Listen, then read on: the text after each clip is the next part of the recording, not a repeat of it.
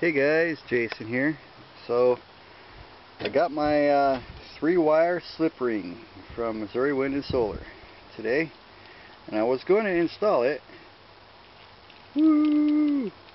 Look, it's slipping. That's exactly what it's supposed to do. So anyway, I was going to install it, but the winds keep picking up today. So I'm going to use this piece to help demonstrate what I want to do.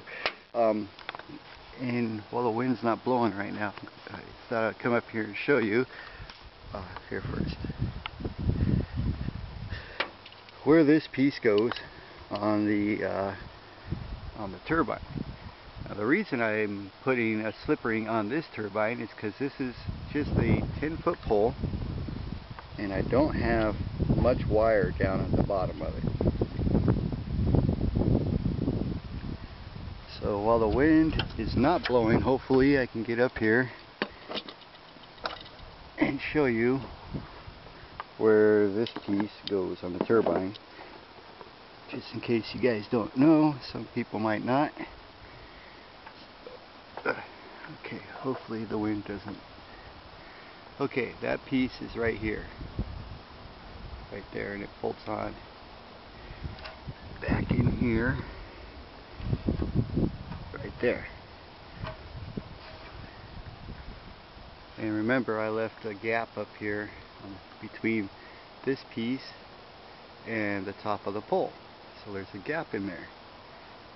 So, and that's why one reason why I left this gap. So anyway, I'm going to get down off of here before the wind starts picking up and the thing wants to try to chop me up into little slice and dices. Okay. And I'll use this to show you what I'm planning on doing.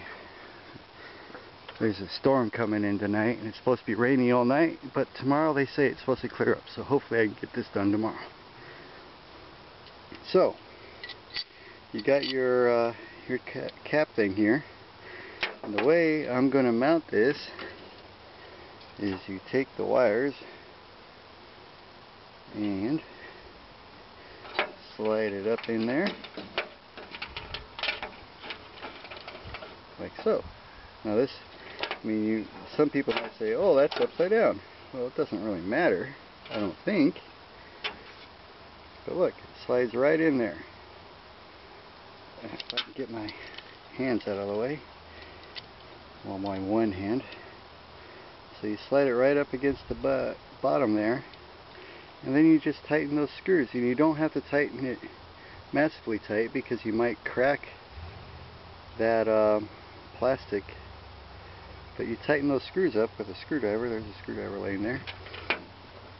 Let's see if I can just kind of give a little demonstration here.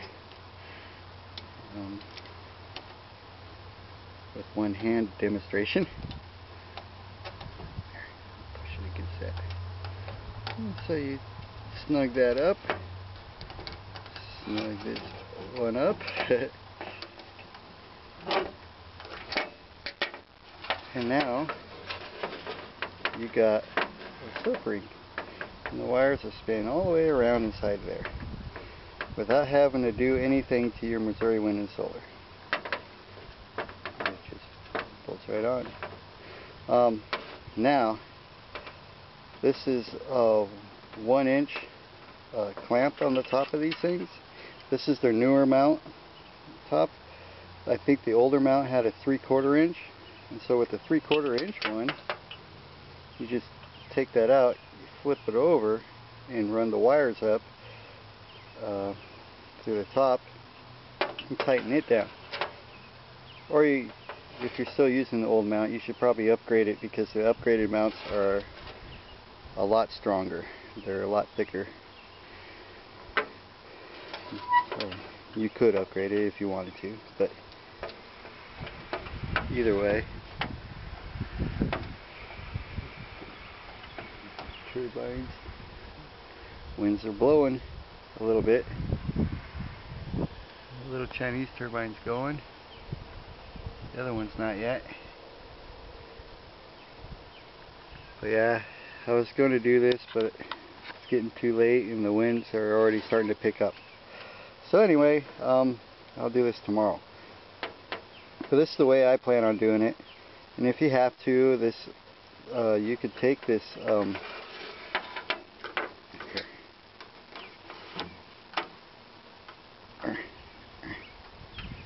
one-handed videos are great.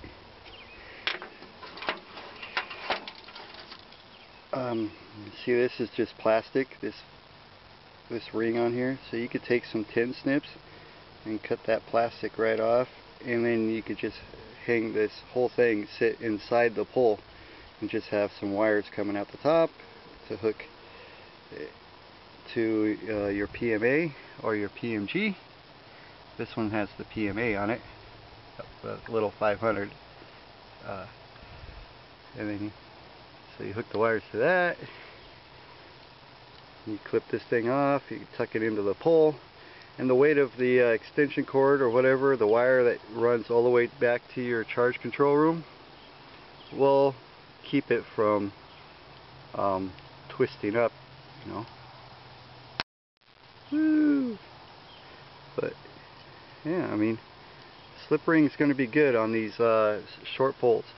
So hopefully that'll help you guys. I'll try to get video of it when I'm doing it. I'll have to do it off and on because I can't work with just one hand. As you see here, it's really hard. Alright, thanks for watching. Talk to you later. Bye-bye.